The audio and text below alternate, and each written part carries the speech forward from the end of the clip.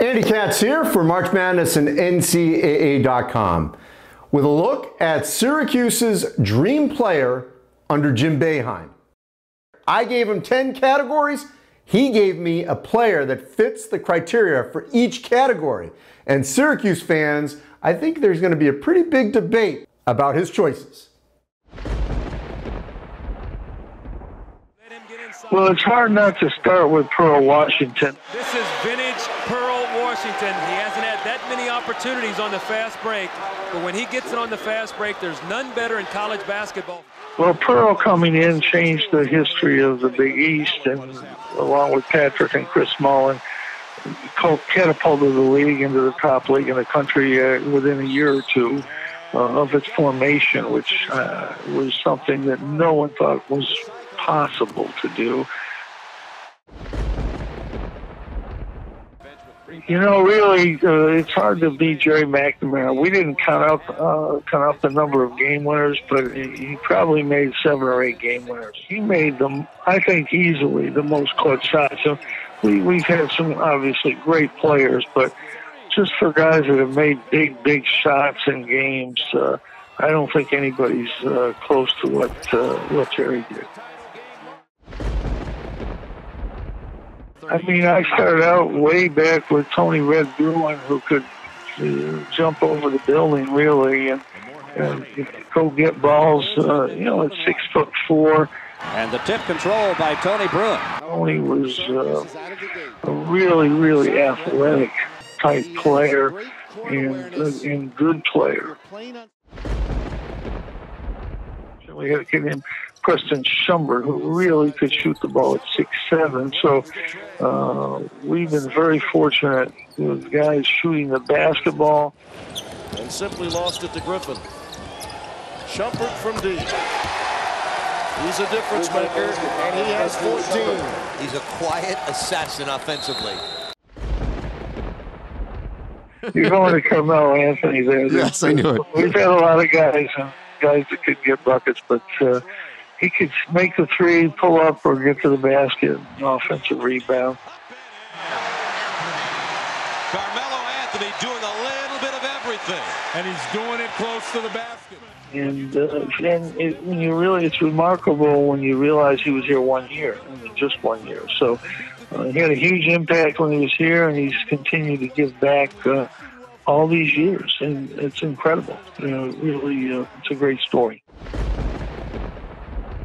Well, I think you have to look at Tom Thomas, who was, drafted 9th in the NBA, led the Big East and blocked shots and up there and rebounding. His career, almost 4 per game. He sends more out of town than Parcel Post.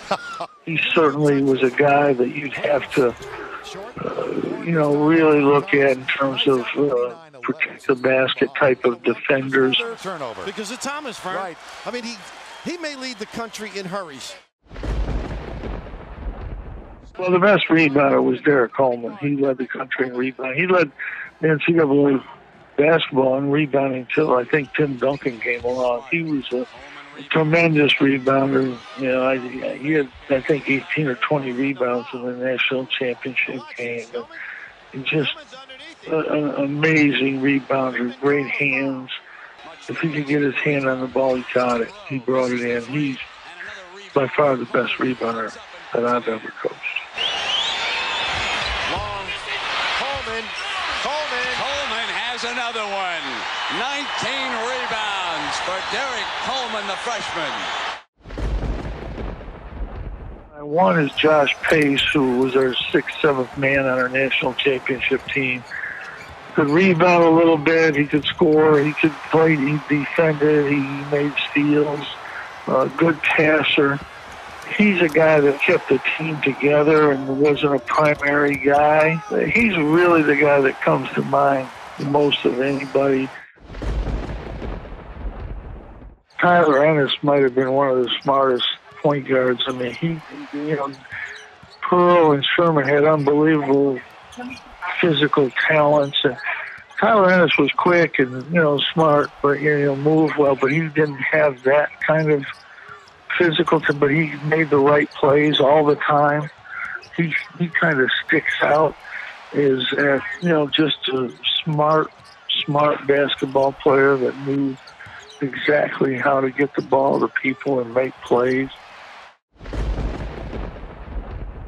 And then Sherman being able to take over for Pearl and do almost the exact same stats.